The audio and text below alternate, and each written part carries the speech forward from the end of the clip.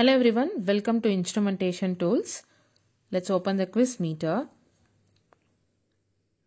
So in the previous videos, under the PLC zone, under the PLC true or false topic, we have crossed 4 level and today we are going to cross the level 5. So let's move on to this. Here also we are going to have a 10 question. So let's move to the first question. The software version control document provides a recipe for batch control.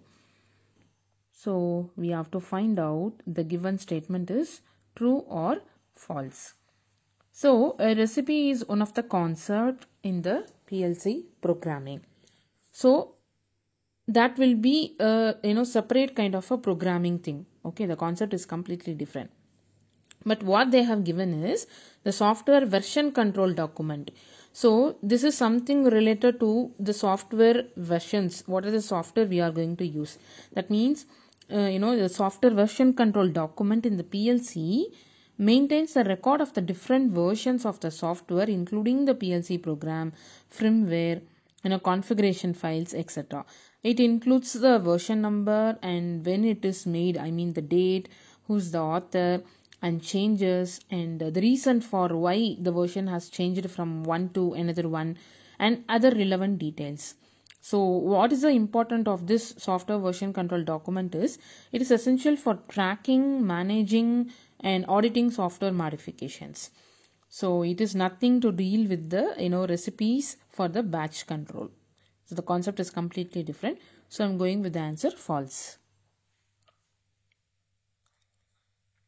So the next one, panel layout drawing shows how the PLC and related components are mounted inside the control panel. So this level 5, I think it's going to be with the documentation questions. So the panel layout drawing, obviously it is one of the important document for the while making the machine. This document, what it is going to give us means it is going to provide a detailed representation of the physical layout of the PLC and related components such as power supplies, relays, terminals, and how they are going to mount inside the control panel. So what the statement they have given is actually right. So I'm going with the answer true. So the next one, the PLC site acceptance test report is not needed since the PLC system is always tested by the manufacturer before shipping. So what they have given is that particular test they have mentioned, that is not necessary, kind of they have given.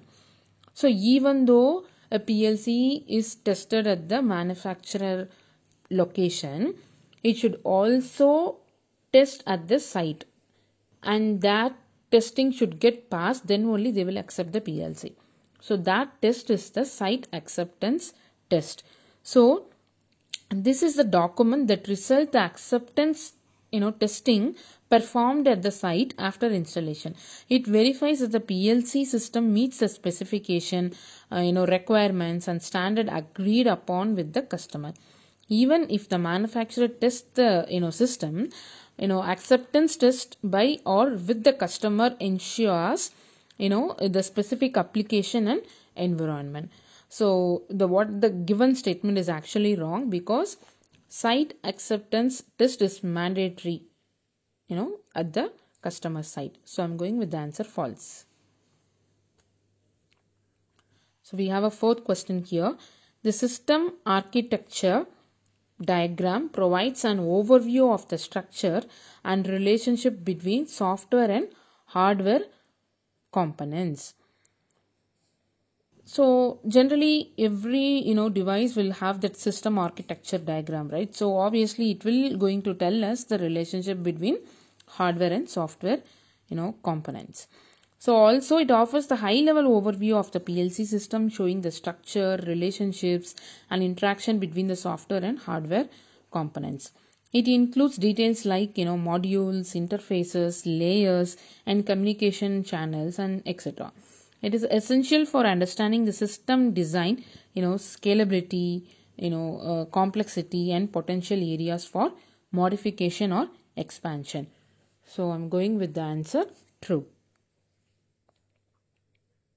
Move on to the next question.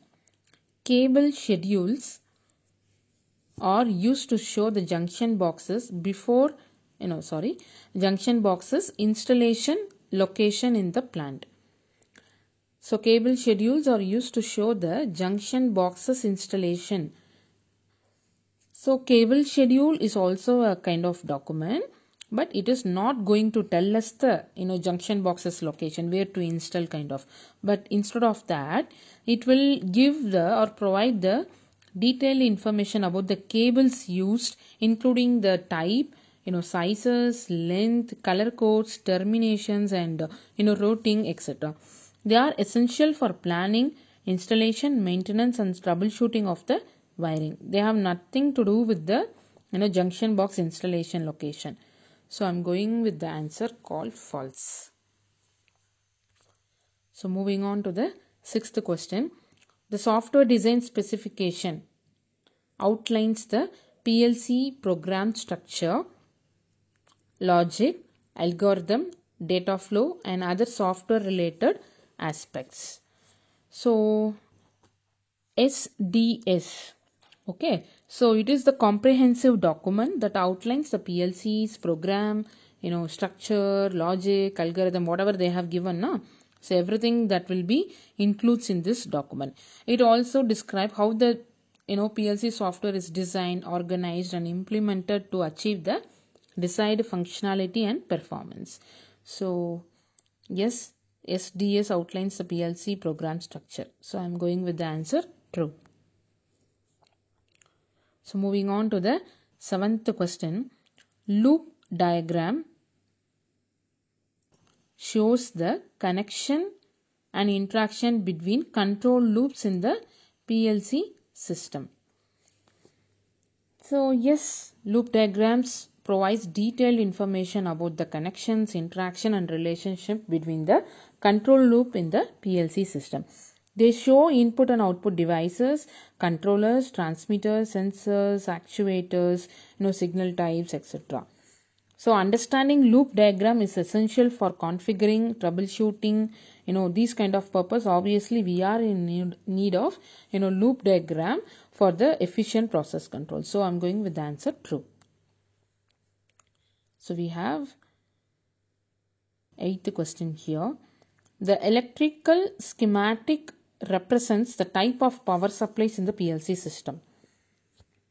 So the type of power supplies, so what they have given is actually the wrong, because the electrical schematic in the PLC context provides a detailed representation of the electrical connections, circuits, components and interrelationship within the PLC system. It includes symbols, lines, notations and other elements to describe the electrical design and functionality. So it's not only telling the type of power supplies. So I'm going with the answer false. So we have 2 more questions here. Hardware configuration report details the software logic and code used within the PLC. So obviously this is false, right?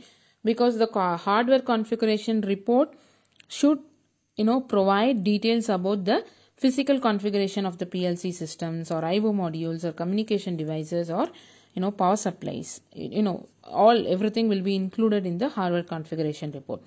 So we will have a separate document called software design specification for the software logic and code used within the PLC. So the answer to the question is false.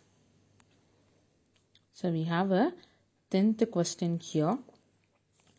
Factory acceptance testing is conducted at the customer's site to ensure the PLC system compliances with specification before installation.